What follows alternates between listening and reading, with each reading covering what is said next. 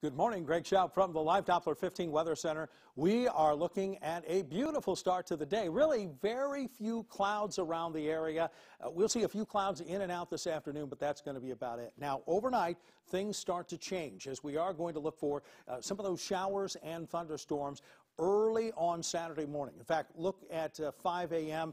and then we'll look towards 7 a.m. All of those showers will be moving through during that 5 to 7 a.m. time frame, and then they should be out of northwestern Ohio by about 9 a.m. and then we are off to the races. As far as sunshine is concerned, we're going to see that. As far as humidity is concerned, boy, are we ever going to see that.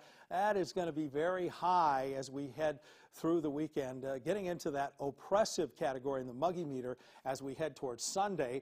Otherwise, looking at Saturday night, some showers and thunderstorms start to develop towards our west, but we think most of the development of those is going to be on Sunday afternoon. That's as a weather system moves into the area on Sunday afternoon with those highs in the upper 80s this afternoon.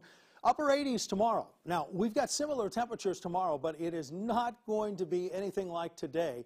It's going to be hot and humid by the afternoon with those morning thunderstorms, and then afternoon thunderstorms on Sunday. Some of those could be rather strong. It is going to be oppressive in the humidity department with a high of 90, and it looks like cooler and drier air comes next week.